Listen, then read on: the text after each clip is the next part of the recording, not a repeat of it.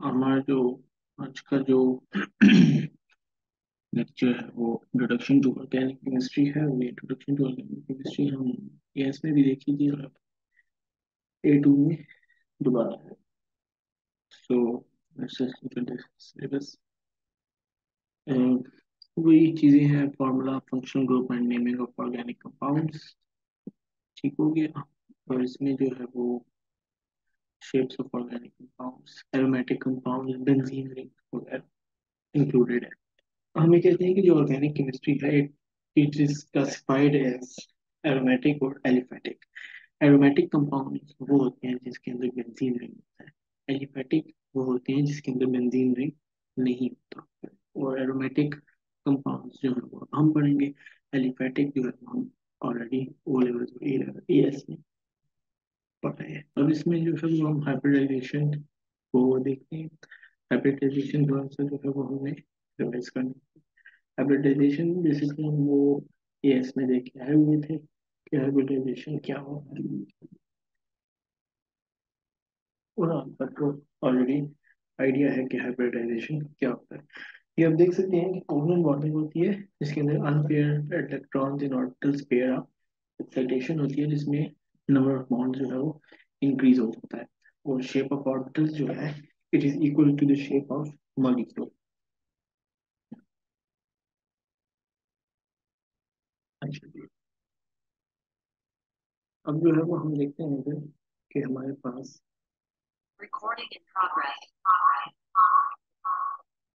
हम ये देखते हैं कि हमारे पास यहाँ पे जो है वो आता है total number of electron pairs. यहाँ पे आ जाती है हाइब्रिडाइजेशन। और यहाँ पे आ जाता है एंगल। जब total number of electron pairs 2 हो जाएगा तो एस पी हाइब्रिडाइजेशन होगी। ये भी आगे हम देखेंगे। और इसमें एंगल जो होगा वो 180 डिग्री बनेगा। Example DEF2। इसी तरह 3 हो जाए तो SP2। और एंगल जो होगा वो 120 या 117। फॉर एग्जाम्पल BF3 और SNCl2।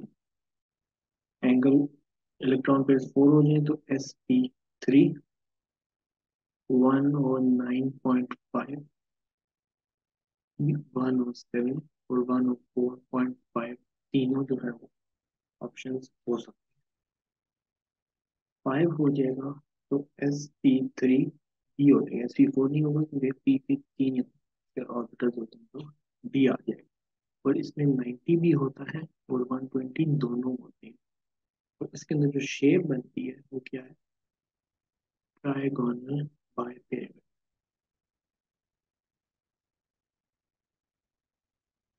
इसी तरह अगर 6 हो जाए तो SP3D2।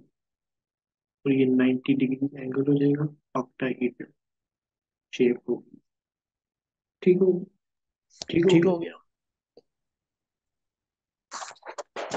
अब जो अब है जो है हम आगे आते हैं और इसी के साथ ये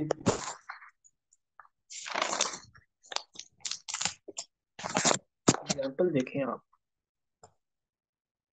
BF3 की। आप बोरॉन को ले लो। इसकी electronic configuration 1s2 2s2 2p1 है। ठीक है। शेल्स कितने हैं? 1।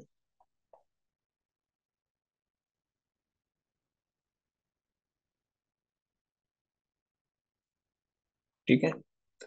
हाइब्रिडाइजेशन करेंगे इसकी तो एक ये वाला शेल जो है वो हम कैसे हो जाएगा? हम्म ठीक है। इन दोनों को हम मिक्स करेंगे और आपके पास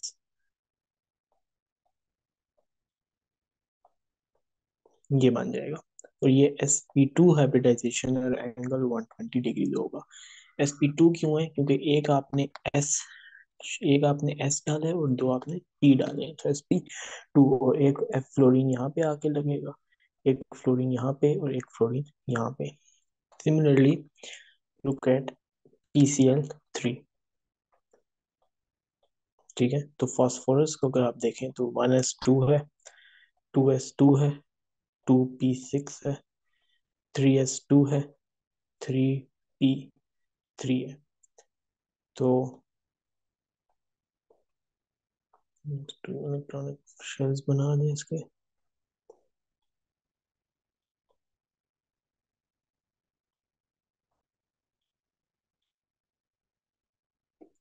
3s2 दोबारा।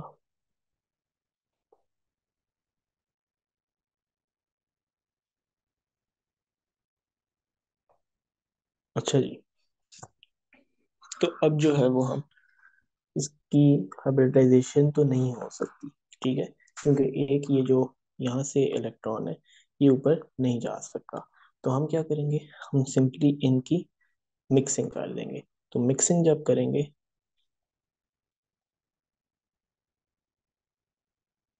तो ये बन जाएगा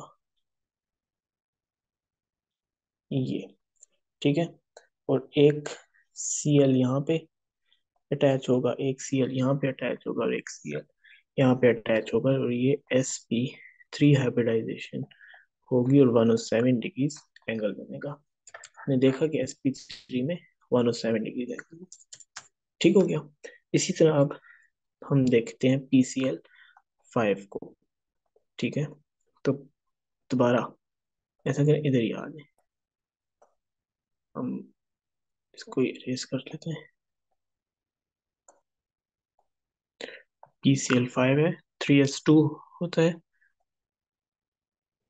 लेकिन इसमें एक है, 3p3 है, 1 2 3 और 3d है, और एक। ठीक हो गया। अब जो है वो हम इनकी मिक्सिंग कर देंगे। ठीक है, हाइब्रिडाइजेशन तो ऑलरेडी हमने कर दी थी। की मिक्सिंग करेंगे तो 1 2 3 4 5। ठीक है, 5 जो है वो आपके पास प्रोड्यूस हो गए, और हर एक के ऊपर Cl आके लग जाएगा, और ये sp3d है। ठीक हो गया। सो ये हमने हाइब्रिडाइजेशन को थोड़ा सा यहाँ पे रिवाइज किया। अब हम देखते हैं, हमारे पास है इथीन। तो सी, डबल बॉन्ड सी, एच है, एच है, एच है, और एच है। अब ये जो कार्बन है, इसके पास 3 बॉन्ड पेयर्स हैं और 0 लोन पेयर्स हैं। ठीक है। और कार्बन की जो है वो आपको ये भी पता है कि 1s2, 2s2, 2p2 है। तो जब कार्बन जो है वो अपनी ग्राउंड स्टेट में है,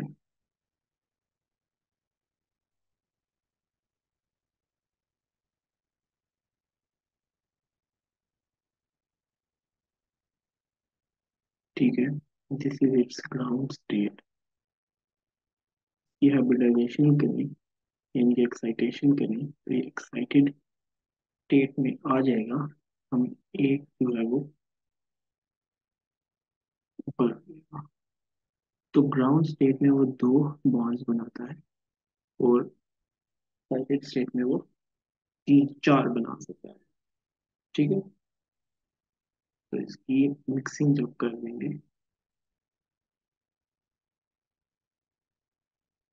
तो ये इसकी मिक्सिंग, ठीक है, इन 4 को मिक्स कर दिया, इसकी जो हाइब्रिडाइजेशन होगी वो sp2 होगी, क्योंकि एक एस है और 2 पी है।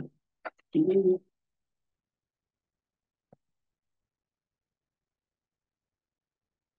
कार्बन का आपको ये भी पता है कि इथीन में कार्बन, कार्बन एच है, एच है, एच है, और इसके पास जो है वो पी ऑर्बिटल्स है। ठीक है, और ये sp2 हाइब्रिडाइजेशन, टू है, ये sp है, और इसके पास S है। ठीक है, ये sp2, इथीन का कुछ इस तरह का स्ट्रक्चर जो है वो मौजूद है। ठीक है। इसी तरह आप ये कहते हो यहाँ जब हम बेंजीन की बात करते हैं तो बेंजीन का स्ट्रक्चर जो है वो आपने दो तरीकों से देखा है।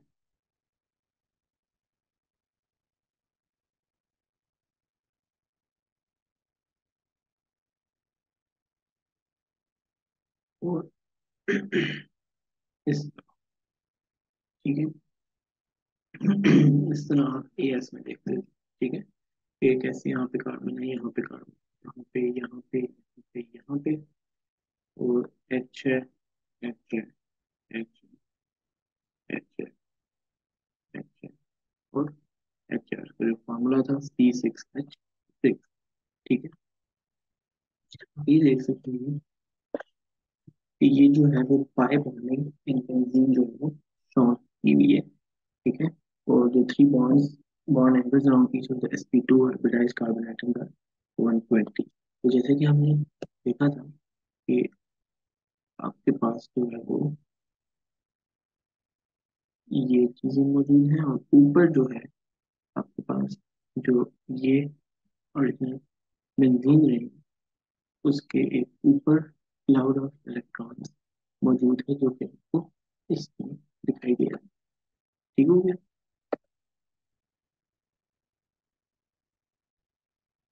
अच्छा जी, और ये एक और चीज जो है आपको देखने वाली ये है कि बेंजीन जो है it is a colourless volatile liquid that has been used by chemists in the 1800s। ठीक है, or it works very well as a solvent for other organic compound, but it is immiscible with water। Water में dissolve नहीं। ठीक है, और अब ये है कि इट वॉज जर्मन साइंटिस्ट था फ्रेडरिक ऑगस्ट केकुले। ठीक है, और उसको ख्वाब है। ठीक है, उसको बेसिकली ख्वाब ये आया था कि हाँ पहले एक स्नेक है जो कि अपनी ही दुम खा रहा है। तो वो जब अपनी ही दुम खा रहा था तो वो एक सर्कुलर एक उसमें था। तो उसने वहां से ये आइडिया निकाला कि जो आपका बेंजीन रिंग है वो भी इस तरह की होगी। ठीक है, और इसको साथ तब आया था कि when he was working the problem of benzene structure. ठीक है, अ, और उसने बाद में फिर आके स्ट्रक्चर जो है वो बेंजीन का बनाया था ख्वाब के बाद, और उसने ये वाला स्ट्रक्चर बनाया था। ठीक। अच्छा जी, अब हम आगे आते हैं और बात करते हैं कि ये लिख लें कि स्केलेटल फॉर्मूला ऑफ बेंजीन जो है वो ये है, and it can also be used in displayed formula of aryl compound. ठीक है। अच्छा, ये भी देख लें कि benzene molecule is planar, symmetrical and non-polar। It is represented by ये इसका एक कोर स्ट्रक्चर गिवन है। अब ये जो चीज है, ये जो अंदर बनी हुई है ये चीज, ठीक है, इसको मैंने ये यहाँ पे लिखा है, और ये कहा है कि it denotes delocalisation of pi electron. ठीक है, और delocalized pi bond is electron rich and benzene is therefore attacked by electrophile। ठीक हो गया। हम आगे आते हैं, हम स्ट्रक्चर ऑफ बेंजीन देखते हैं। प्लीज इसको आप एक नजर देखिए। अच्छा जी, तो स्ट्रक्चर ऑफ बेंजीन को आप देखिएगा जरा। तो जी, हम स्ट्रक्चर ऑफ बेंजीन के बारे में बात करते हैं तो हम ये कहते हैं कि each carbon atom forms to sigma bonds with two carbon atoms and one sigma bond with one hydrogen atom. और जो carbon are sp2 hybridized. Molecule is planar and bond angle is 120 degrees. They are delocalized system of pi electrons above and below benzene ring. Six electrons are involved in this delocalized pi से this delocalized। उसके बाद जो है वो हम कहते हैं कि all carbon to carbon bonds in benzene are of equal length because electrons are equally distributed। Carbon to carbon bond length in benzene is less than carbon to carbon single bond but is longer than carbon to carbon double bond। Carbon to carbon single bond की जो length है वो सबसे ज्यादा है, उसके बाद carbon to carbon double bond की कम है, उसके बाद carbon to carbon bond in benzene है उसकी ज्यादा है। लेकिन इसकी जो है बेंजीन में कार्बन कार्बन बॉन्ड की लेंथ जो है वो ज्यादा है as compare to carbon double bond है, प्रॉब्लली जो एल्कीन्स में होंगे या किसी और में होंगे। ठीक हो गया। अगली चीज जो हम देखते हैं वो है एक्सपेरिमेंटल ऑब्जर्वेशंस ऑफ डीलोकलाइजेशन। तो सबसे पहली जो ऑब्जर्वेशन है वो बॉन्ड लेंथ वाली है, और बॉन्ड लेंथ वाली ऑब्जर्वेशन हम ऑलरेडी यहाँ पे देख के आ चुके हैं। उसके बाद जो है वो है benzene undergoes addition reaction for less easily then A typical alkene और साइक्लो एल्कीन, और बेंजीन और साइक्लोहेक्सेन के कुछ रिएक्शन भी जो है वो गिवन है। ठीक हो गया। अब आगे आते हैं हम, और हम कहते हैं हमारे पास एक बेंजीन है, यहाँ पे इसको हमने H2 के साथ रिएक्ट करवाया, तो हमारे पास ये बन जाता है। ठीक है। और अगर हमारे पास है ये, ठीक है, इसको हम 3H2 के साथ रिएक्ट करवाएंगे, तो ये बन जाएगा।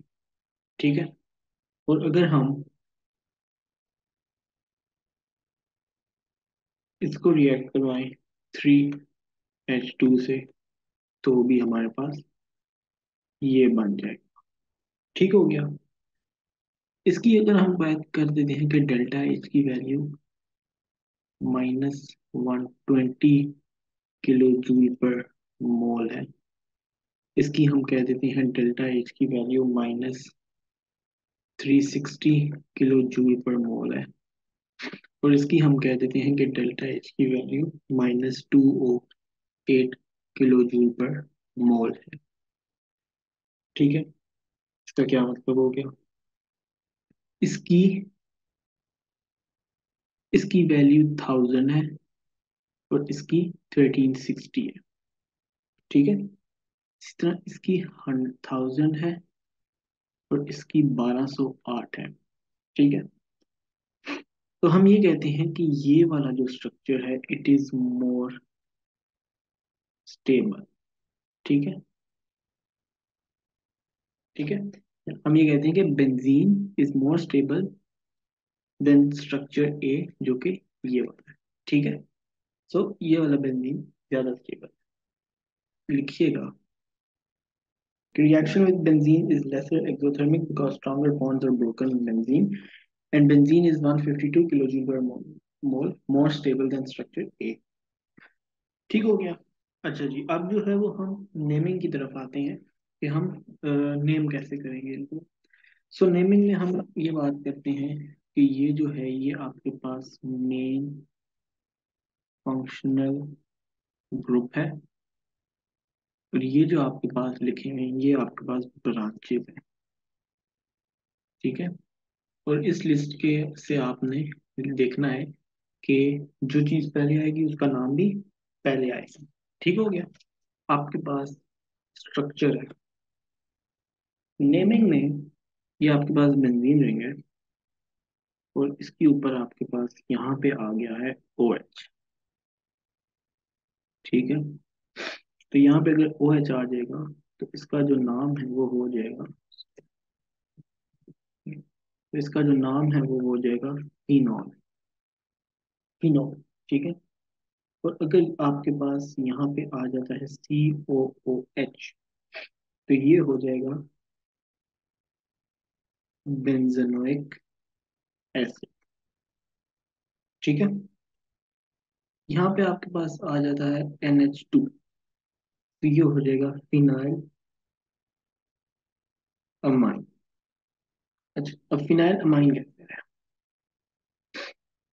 अमाइन का है यहाँ पे, फिनाइल का, बेंजीन यहाँ पे, तो नाम इसका, ब्रांच इसकी, तो ब्रांच पहले ये आ गई, फिर अमीन अमाइन आ गया। ठीक है। और इसी तरह अगर आपके पास यहाँ पे NO2 है, तो दिस इज नाइट्रोबेंजीन। ठीक है। वाई, बेंजीन और नाइट्रो, तो बेंजीन और नाइट्रोबेंजीन। ठीक हो गया। ये पहले आ जाएगा, ब्रांच आ जाएगी, उसके बाद इसका मेन फंक्शनल ग्रुप आ जाएगा। ठीक है। अब जो देखिएगा, ये है और ये है, ये आपको मेमोराइज कर, ये आपको मेमोराइज कर, ये आपको पता होना चाहिए कि नाम और इनके स्ट्रक्चर्स। जो बाकी मैं करवाऊंगा अभी आगे, ये आपको अगर नहीं भी बताते तो इसमें कोई वो नहीं। ठीक है। फिनॉल और बेंजोइक एसिड आपने मेमोराइज कर। अब हम आगे आए। अगर आपके पास यहाँ पे Cl तो ये हो जाएगा क्लोरो बेंजीन। अगर आपके पास यहाँ पे CH3 आ जाए, यहाँ पे C2H5 आ जाए, और यहाँ पे आपके पास Br आ जाए, और यहाँ पे आपके पास Br आ जाए, तो इसके नेम क्या होंगे इन तीनों के, आप प्लीज ट्राई करके मुझे बताएं। इसका हो जाएगा मिथाइल बेंजीन। सोचने अगले वाले को क्या हो जाएगा, इथाइल बेंजीन। और इसका क्या हो जाएगा जी। अब इसके पास दो ब्रांचेस हैं। ठीक है। दो ब्रांचेस हैं तो 1 2 3।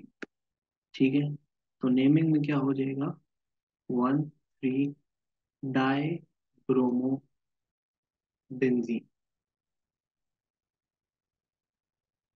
ठीक हो गया। इसी तरह अगर आपके पास यहाँ पे CO2 है, और यहाँ पे NO2 है, और यहाँ पे आपके पास CH3 है, और आपके पास OH है, तो इसका नेम क्या होगा, इसका नेम हो जाएगा 3 नाइट्रो बेंजोइक एसिड। और इसका नाम क्या हो जाएगा, 3 मिथाइल फिनोल। 3 मिथाइल क्यों, 3 मिथाइल इसलिए कि आप नंबरिंग यहाँ से स्टार्ट करेंगे, 1 2 3। ठीक है। तो आपका थर्ड पे मिथाइल है। सिमिलरली ठीक हो गया। अब ये लिख लीजिए, electrophile, electron deficient species which is therefore attracted to parts of molecules which are electron rich. Positive ions have partial positive charges. अच्छा जी, नेमिंग के ऊपर दोबारा अगर आए हम। अच्छा जी, अगर आपके पास इस ये एक बेंजीन रिंग है, और इसके बाहर आपके पास इस तरह कुछ है, और ऊपर आपके पास OH है, तो इसका नाम क्या होगा।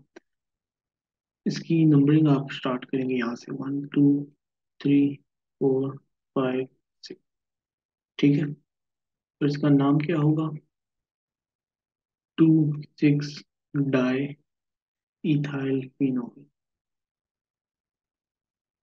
डाई इथाइल कहाँ से आ गया, अभी बताता हूँ। और 2 6 कहाँ से, देखें, एक कार्बन यहाँ पे, एक कार्बन यहाँ पे, एक कार्बन यहाँ पे, एक कार्बन यहाँ पे, इसके साथ 3 हाइड्रोजन, इसके साथ 2, सिमिलरली इसके साथ। तो CH3 क्या होता है, मिथाइल होता है, C2H5 इथाइल होती है, तो एक ये इथाइल है और एक ये इथाइल है, और एक इथाइल 2 पे है और एक इथाइल 6 पे है, तो 2 इथाइल 2 6 डाई इथाइल फिनोल। ठीक है। इसमें देखें आपके पास एक तो H यहाँ पे है, यहाँ पे आपके पास CO2H है, और यहाँ पे आपके पास है CH3। इसका नाम क्या होगा, 2 hydroxy 4 methyl butanol benzoic benzoic acid. और इधर आपके पास OH है, तो एक Cl यहाँ पे है और एक Cl यहाँ पे, 3 5 डाई क्लोरोफिनोल। ठीक हो गया। नेमिंग देखिए और आगे,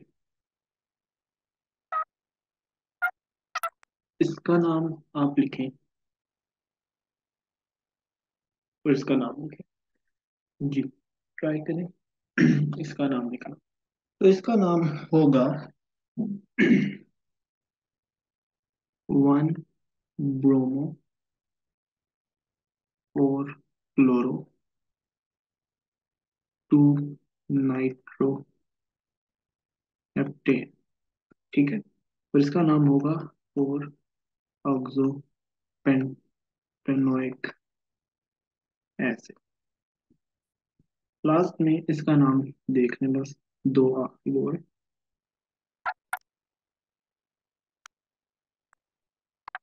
इसका नाम होगा 4 हाइड्रोक्सी ब्यूटेनाइल एल्डिहाइड है ना, और इसका होगा 4 हाइड्रोक्सी 3 मिथाइल ब्यूटेनाइल। अब आगे जो इस चैप्टर में चीज आती है वो है एरीन। एरीन जो है वो ए आर जो है वो एरोमेटिक कंपाउंड्स की भी है, और ईन जो है वो अनसैचुरेशन शो करता है।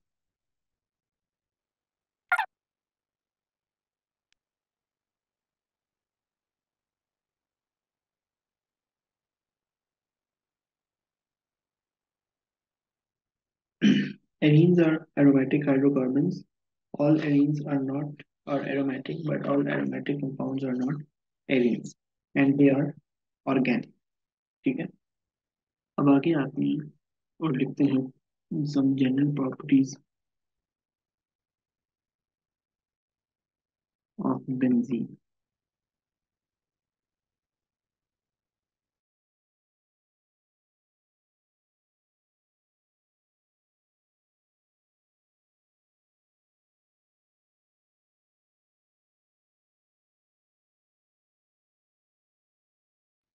Benzene is oily, colorless liquid at room temperature. It is immiscible with water because it cannot form hydrogen bond with water. ठीक हो गया। अब एक और चीज हम देखते हैं, एक और क्वेश्चन है, वो है कि why benzene and alkane differ in their reaction with Br2।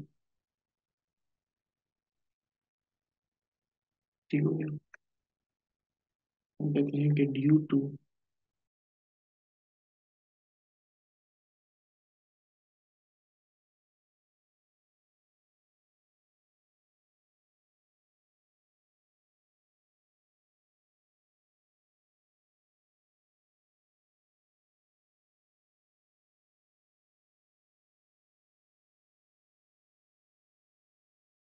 ठीक है, तो why benzene and alkene differ in this in their reaction with Br2, तो उसका रीजन ये है कि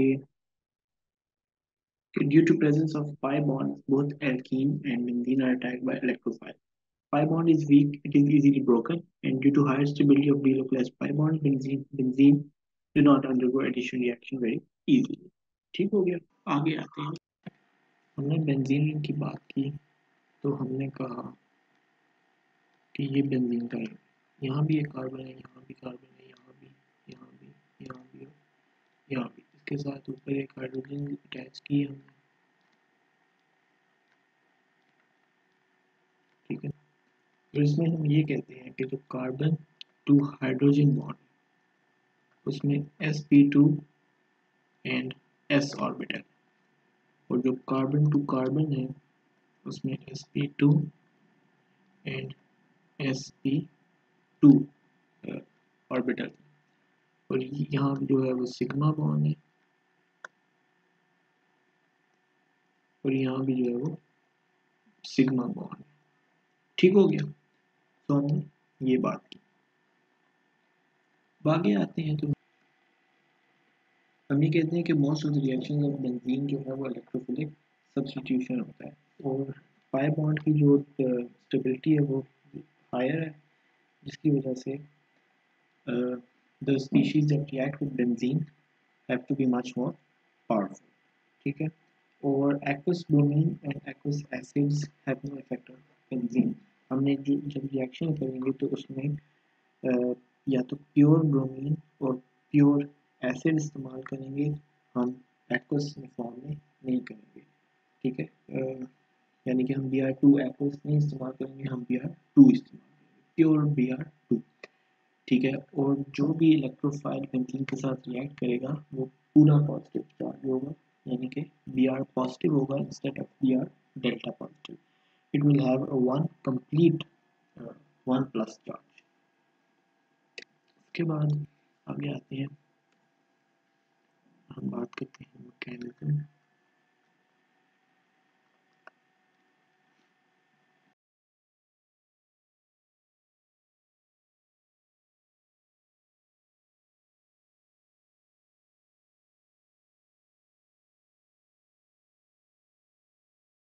अच्छा जी, इसमें हम ये पढ़ते हैं,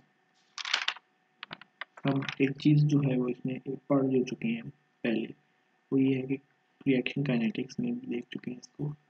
आपके पास ये मॉलिक्यूल है, आपके पास Pr पार्शियल पॉजिटिव है और Pr पार्शियल पॉजिटिव है। ये कार्बन कार्बन पॉजिटिव बनेगा, यहाँ पे H आता है, यहाँ पे H ही रहेगा, यहाँ पे Br आ जाएगा, यहाँ पे H, यहाँ पे H रहेगा और यहाँ पे Br, ठीक है जी। यहाँ पे आपके पास Br नेगेटिव है, इसका लोन पेयर है, ये जो अपने इलेक्ट्रॉन है ये कार्बन को दे देगा और इससे जो है वो आपके पास carbon carbon H H Br H H और Br बन जाएगा, ठीक हो गया। तो ये हम ऑलरेडी रिएक्शन काइनेटिक्स जब हमने पढ़ी थी तो उसमें हम देख आए थे। अब हम देखते हैं electrophilic substitution reaction in benzene, ठीक हो गया। हम ये कहते हैं कि आपके पास इसका जो रिएक्शन है वो ये है, आपके पास बेंजीन में Cl2 है, इससे आपने ये बनाया Cl, ठीक है, प्लस HCl, ठीक है। और इसमें जो है वो AlCl3 एज कैटलिस्ट इस्तेमाल होगी, ठीक हो गया। अब इसके मैकेनिज्म को देखें हम अगर,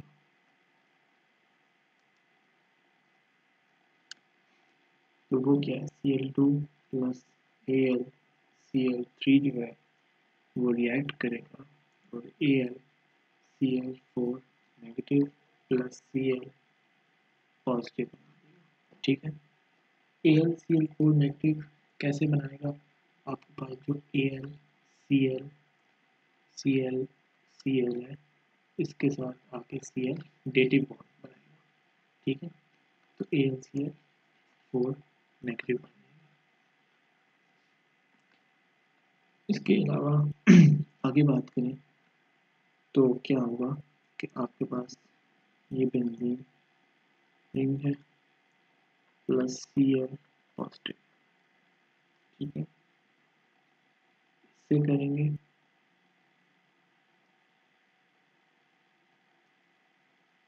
पॉजिटिव चार्ज आ जाएगा,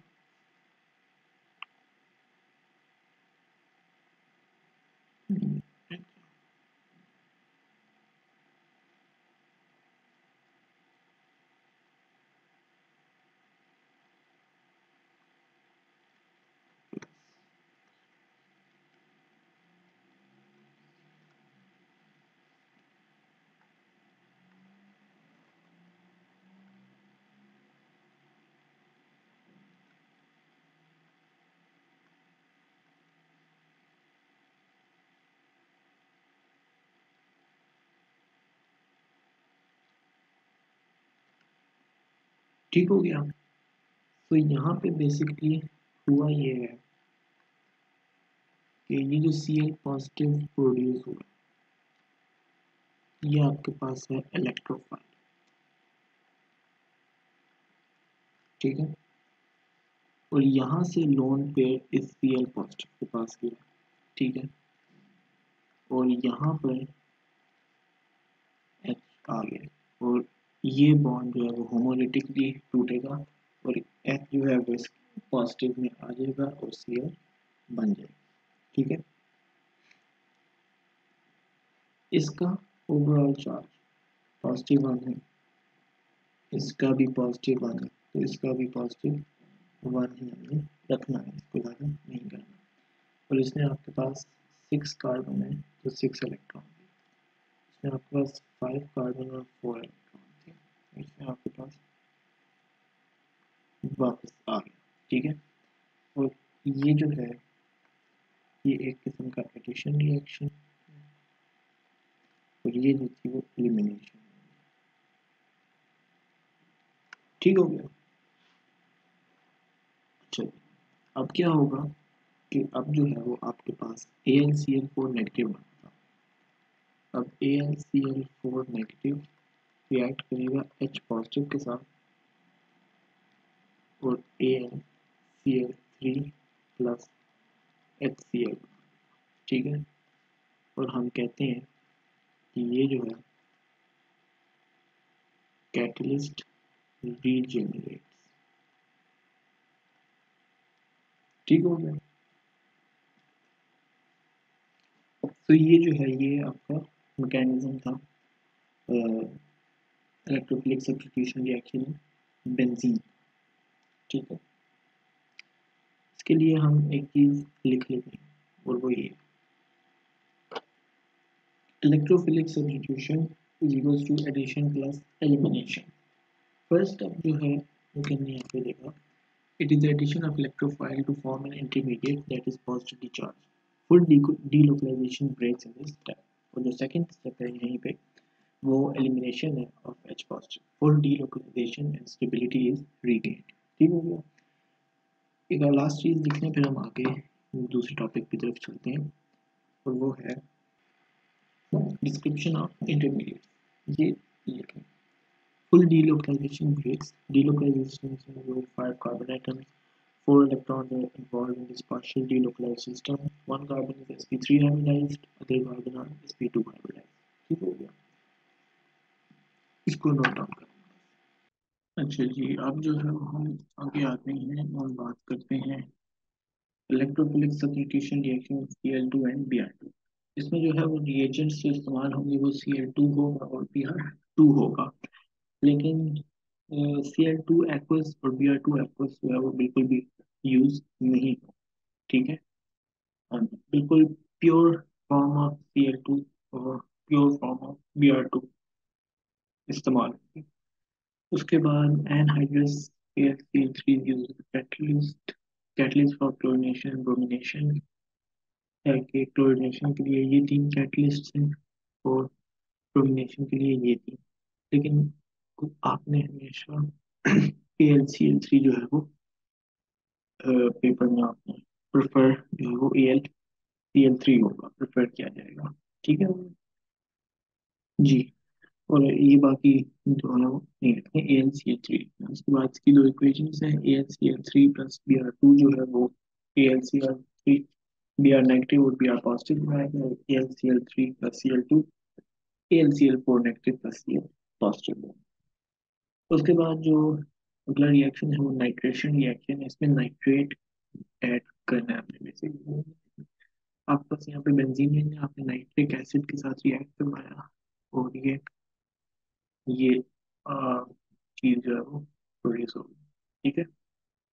और ये जो है ये रिएक्शन जो है वो इलेक्ट्रोफिलिक सब्स्टिट्यूशन है, ठीक है। रिएजेंट जो है वो कॉन्सेंट्रेटेड H2SO4 और कॉन्सेंट्रेटेड नाइट्रिक एसिड है, और concentrated H2SO4 acts as catalyst eight 55 degree Celsius of temperature.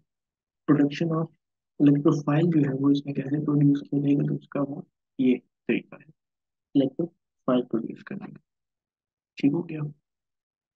उसमें H2SO4 एसिड है,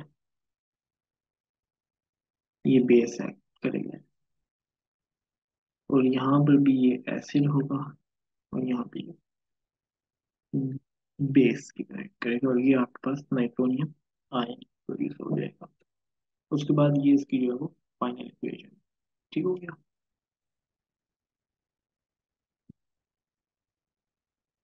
इसको एक और तरीका इसका एक्सप्लेन करने का ये भी है, हमारे पास ये है।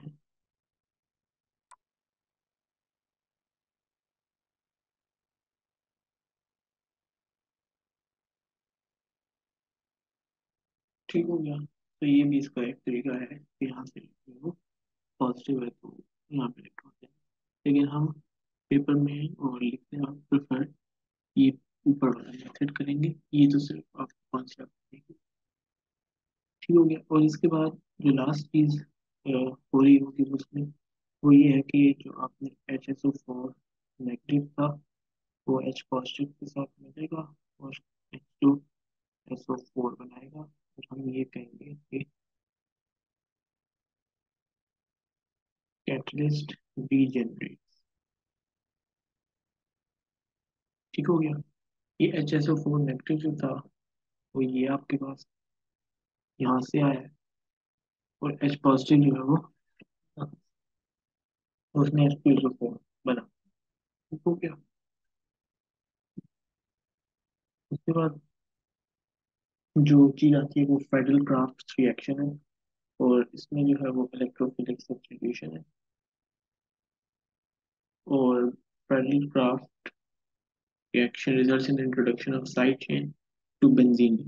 They are also called alkylation or acylation. ठीक हो गया। और ये देखिएगा कि alkylation में जो है,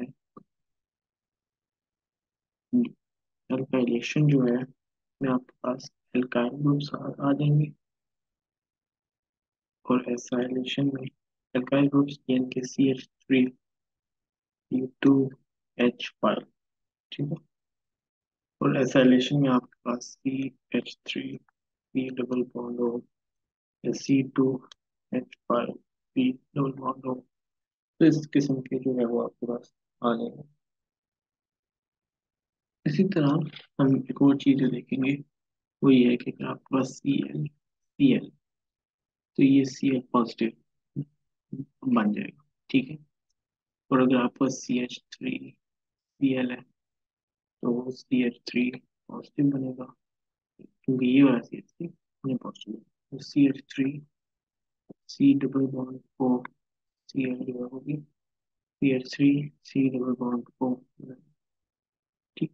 ये जो है यहाँ। ठीक है। इस सारे रिएक्शन पर AlCl3 कैटलिस्ट होगा, और इलेक्ट्रोफिलिक सब्स्टिट्यूशन, और ये जो है ये एल्काइलेशन है। अच्छा जी, तो इसमें एल्काइलेशन में रिएजेंट जो है वो हेलोजन एल्केन होगा, एनहाइड्रस AlCl3 एस कैटलिस्ट होगा, उसको हीट कर देंगे। और ये इसके नीचे इक्वेशन है, आपके पास एक बेंजीन रिंग है, आपने उस पे CH3Cl के साथ रिएक्ट करवाया,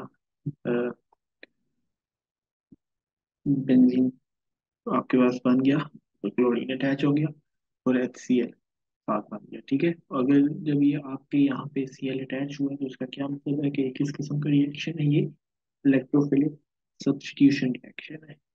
ठीक हो गया। उसके बाद आपको समझाने के लिए आगे ये ऊपर वाला मैकेनिज्म भी दिया हुआ। ठीक है। इसी तरह एसाइलेशन, इसमें acyl chloride will be the reagent. ठीक है। वो कैटलिस्ट के साथ AlCl3 कैटलिस्ट होगा। ठीक है। और उसको हम हीट करेंगे तो ये आप देख सकते हो कि आपके पास एसाइल क्लोराइड बना है। ठीक है।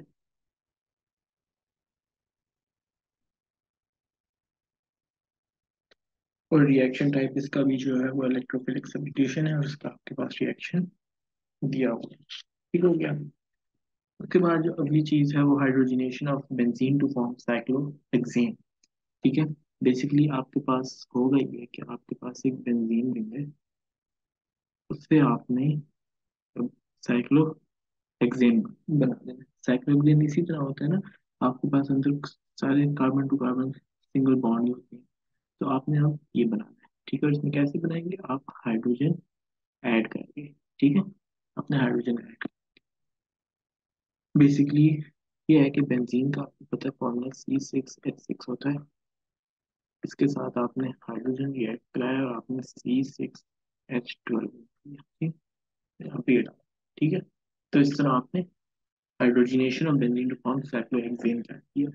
और इसके जो रिएजेंट्स यूज होते हैं वो एच हाइड्रोजन है, निकल एज कैटलिस्ट इस्तेमाल होगा, टेम्प 200 डिग्री सेल्सियस टेम्परेचर होगा और 30 atm का प्रेशर होगा। और एडिशन और रिडक्शन जो है वो है आपका रिएक्शन टाइप। उसके बाद हम आगे आते हैं और बात करते हैं the ओरिएंटेटिंग effect of groups in aromatic substitution reaction. ठीक है, इसको पढ़ लें। अच्छा, बेसिकली ये कहता है कि जो यहाँ पे x मौजूद है, जो y आके अटैच होगा, ये y कहाँ पे अटैच होगा, ये इस x के ऊपर डिपेंड करेगा। ठीक है, हाँ, बस ये चीज का, ठीक है, बस दैट। और इसकी जो एक टेबल है वो आप ये देख सकते हैं कि x ग्रुप से attach the incoming y group to the 2 और 4 पोजीशंस। 2 और 4 पोजीशन ये वाली और 3 पोजीशन ये, तो आप देख सकते हैं। ठीक है, अब इसमें आपने जो याद करने वाली है कंपाउंड है वो NH2 है, ये दो सारे हैं, CH2 और अल्काइल है और Cl। और यहाँ पे आपने सिर्फ NO2 और ये वाले करने हैं, बाकी आपने को हम नहीं देखे। ठीक हो गया, तो जो सिर्फ टिक की है और सर्कल की है आपने उनको देखे। और जब ये जो कंपाउंड्स हैं जैसे कि NH2 हो गया, OH नेगेटिव हो गया, CH3 C2H5 Cl नेगेटिव हो गया, ये जो है they will supply electrons to the inner ring of the benzene when they come and attach to X। ठीक है, तो ये आगे आते हैं और फर्दर सब्स्टिट्यूशन ऑफ एरीन्स। हमें कहते हैं कि it is possible to substitute more than one functional groups, but the functional groups already on the rings affect how easily it can be done and where the next substitution goes। ठीक है, इसकी आपके पास example मौजूद है। ठीक हो गया, पहला देखें तो it's an electron donating group है। ठीक है, और दूसरा जो है वो इलेक्ट्रॉन विड्रॉइंग। एग्जाम्पल्स देखें तो OH CH3, ठीक है, और NO2। और इलेक्ट्रॉन डेंसिटी ऑफ रिंग्स जो है वो इंक्रीज होती है और वहाँ पे डिक्रीज होती है। और ईज ऑफ सब्स्टिट्यूशन पहले में इजियर है और दूसरे में हार्डर है। और पोजीशन ऑफ सब्स्टिट्यूशन पहले में 2 4 एंड 6 है और दूसरे में 3 एंड 5। ठीक हो गया, अगली चीज जो आती है वो reaction of methyl benzene with Cl2 और Br2। ठीक है, देख लें, रिएजेंट जो है वो Cl2 और Br2 इस्तेमाल किया जाएगा हमेशा। जब भी Cl2 और Br2 इस्तेमाल किया जाएगा हमेशा प्योर फॉर्म उसकी यूज की जाएगी, एक्वस फॉर्म कभी भी यूज नहीं की जाएगी। ठीक है, आपके पास ये मिथाइल बेंजीन है, उसके साथ आपने Cl2 किया तो Cl आके यहाँ पे अटैच हो गया या Cl यहाँ पे आके अटैच हो गया। ये दो ऑप्शन है कि Cl2 यहाँ पे अटैच होगा या यहाँ पे अटैच होगा, और HCl होगा। ये रूम टेम्परेचर पर रिएक्शन हो जाता है, इलेक्ट्रोफिलिक सब्स्टिट्यूशन है, and this reaction takes place in the absence of sunlight on UV. अब एक और चीज जो है वो मैं आपको कहना चाहता हूँ, तो वो आप मेरे साथ लिखिएगा यहाँ पे।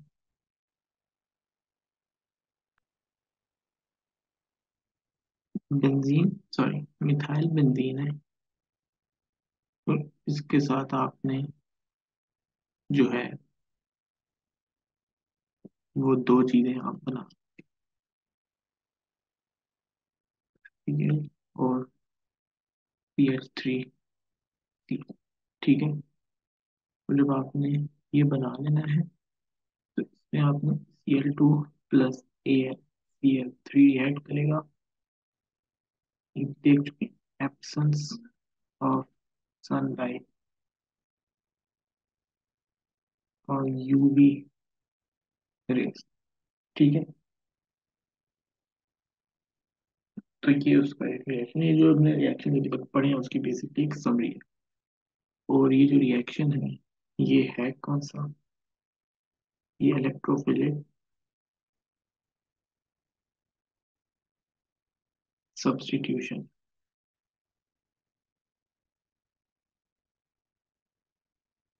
इसी तरह दूसरा रिएक्शन जो हमने देखा था कि आप हमारे पास मिथाइल बेंजीन है,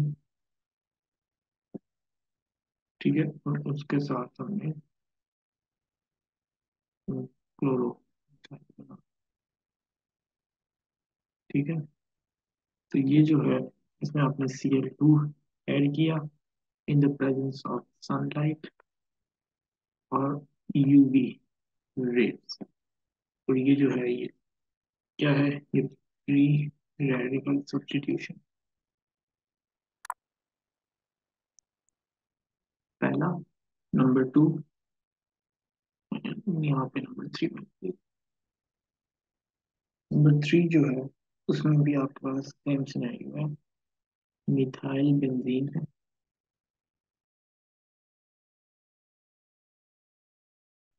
ठीक हो गया।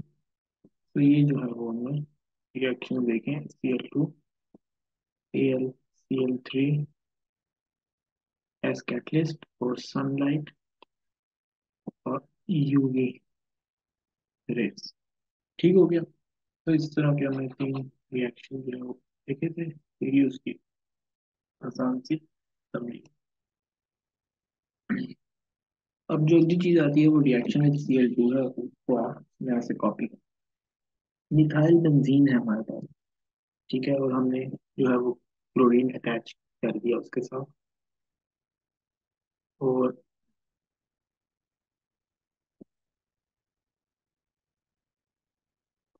जी, मिथाइल बेंजीन है, उसके साथ हमने क्लोरीन अटैच कर दिया, इलेक्ट्रोफिलिक सब्स्टिट्यूशन कर दी, और उसके पास हमारे पास दो जो है वो बन गई, पॉसिबिलिटीज बन सकती हैं कि कौन से कंपाउंड्स बने।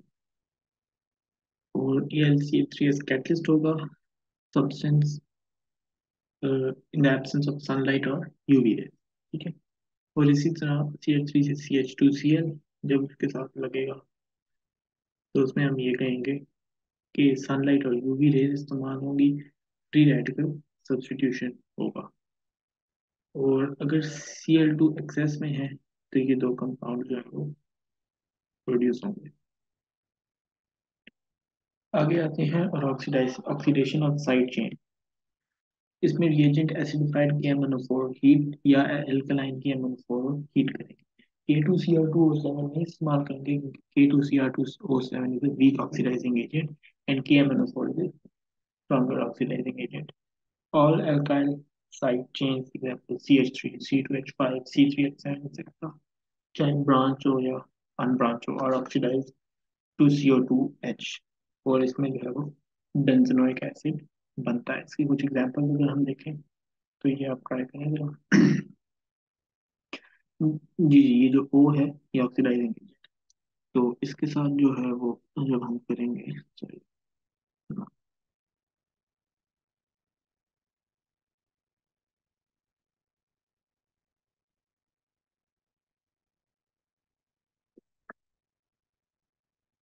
CO2H आएगा ऊपर और यहाँ पे H2O, उसको बैलेंस करेंगे थ्री। इसी तरह यहाँ पे भी वही चीज, CO2H साथ CO2 प्लस H2 होगी, और इसको बैलेंस करेंगे यहाँ पे टू और यहाँ पे सिक्स। और यहाँ पे similarly CO2H plus 2 CO2 plus 3 H2O, और यहाँ पे 9 बैलेंस कर देंगे। और यहाँ पे यहाँ पे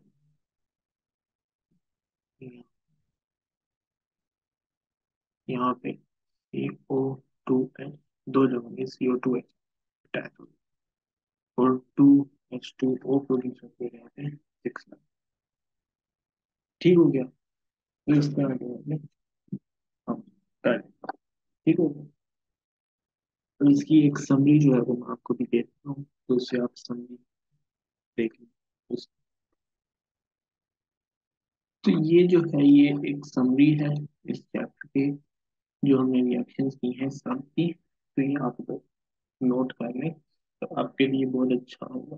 ठीक है, तो ये एक समरी है, आगे सारे रिएक्शन जो हमने पढ़े हैं उन सब की ये समरी। ठीक है, ये भी है और ये भी, ये। ठीक है, तो ये समरी जो आपने देख लेना, इसी के साथ साथ यहाँ पे जो है ये चैप्टर खत्म होता है, तो इंशाल्लाह ताला अगले चैप्टर में आपसे हम मुलाकात होगी। तब तक अपना और अपने कीर्तन और बहुत सारा ख्याल रखिएगा। Thank you and